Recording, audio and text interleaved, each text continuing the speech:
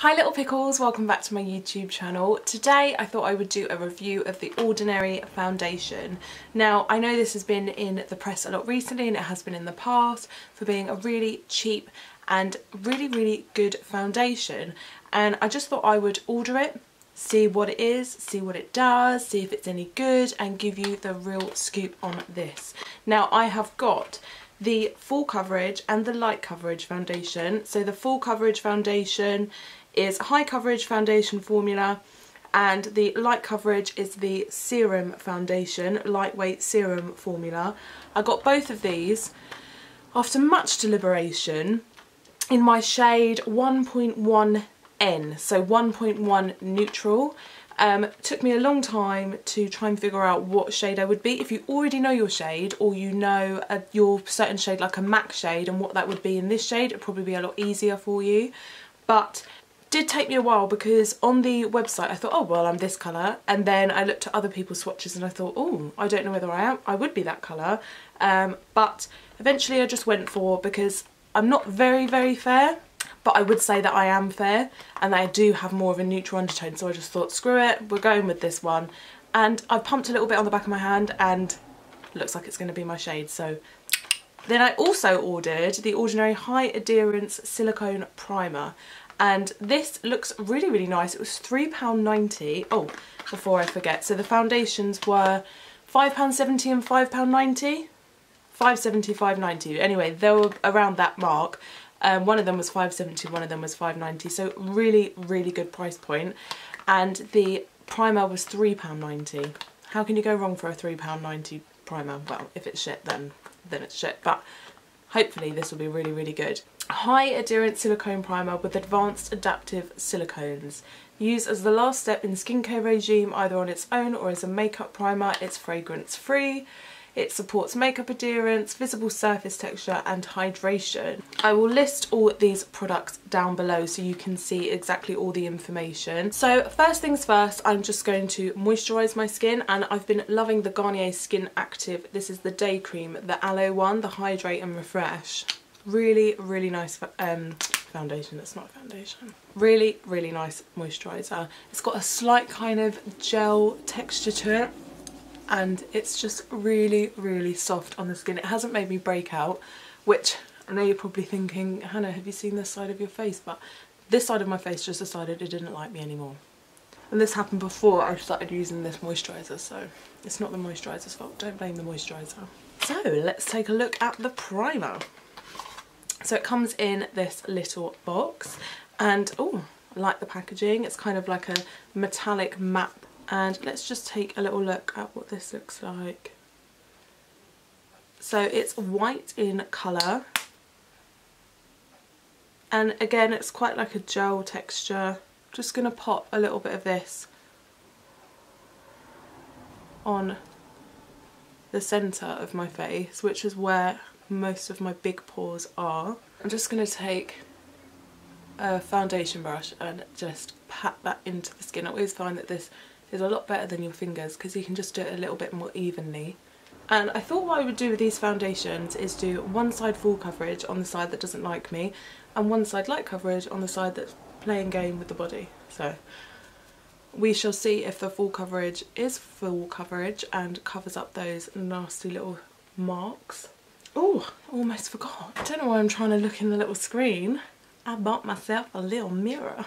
It's got a slight tackiness to it, not as much as I would normally like from a primer, but ever so slight tackiness. It does feel a little bit greasy, but I'll give it a couple more minutes to sink in.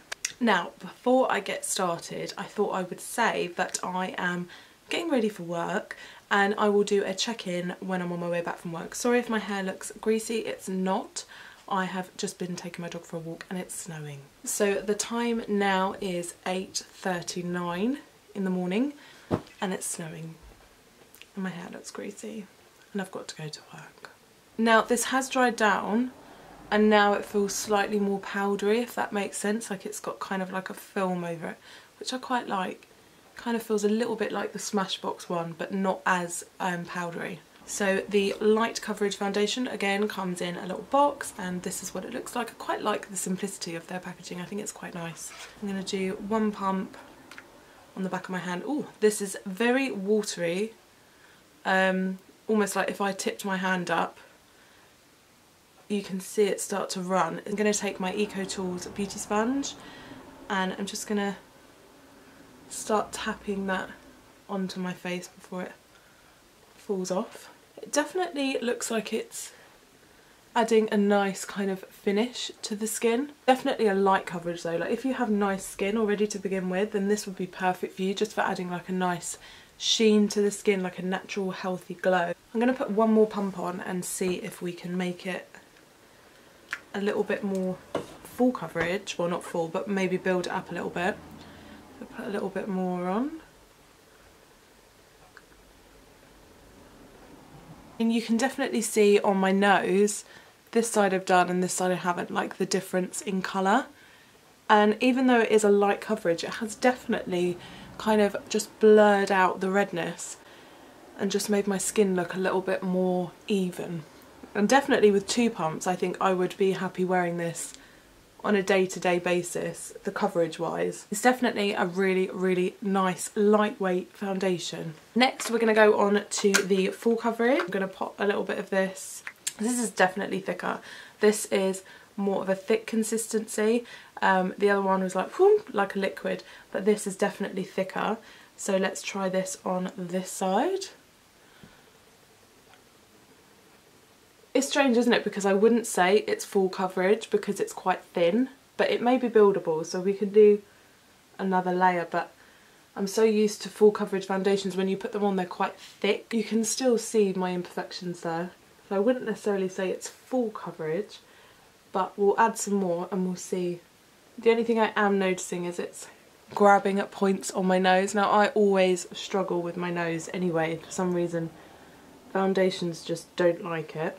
Maybe it's the primer, so I can do this, put this foundation on again without that primer and see how it is, but the redness on my nose and the patchiness, bit of an issue. So again we're going to just take another pump of that foundation and go back over. Yeah, I mean it's definitely buildable. I mean now that I've put a second layer on, it does look a lot more full coverage compared to this side. And I do think this is starting to oxidise a little bit.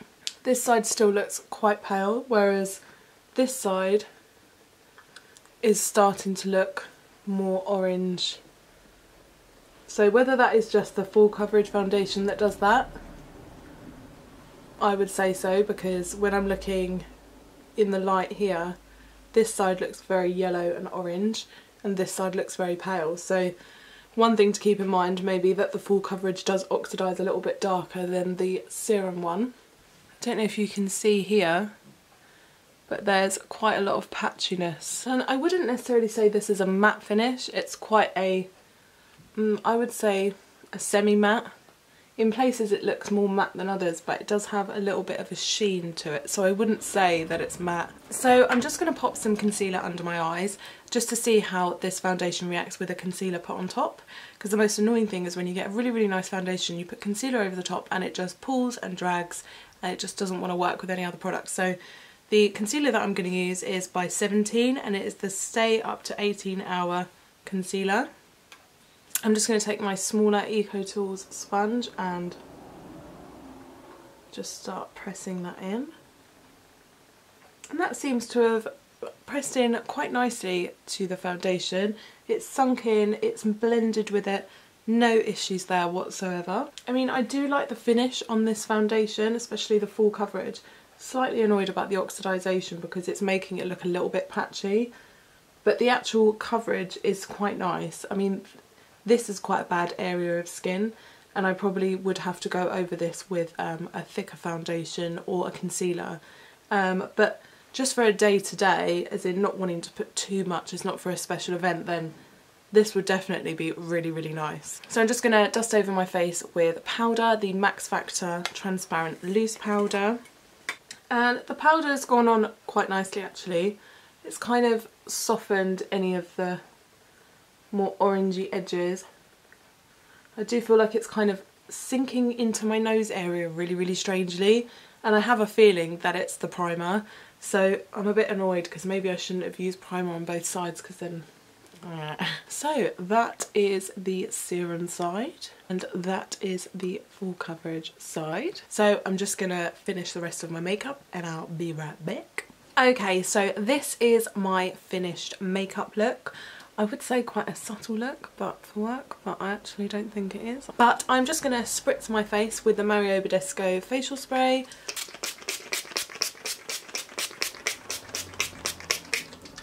Just a little bit. One final look at the makeup this morning. So now that I've finished, it is 9:02, and so this was the serum foundation side and this was the full coverage foundation side. So I will see you guys later after I return from work.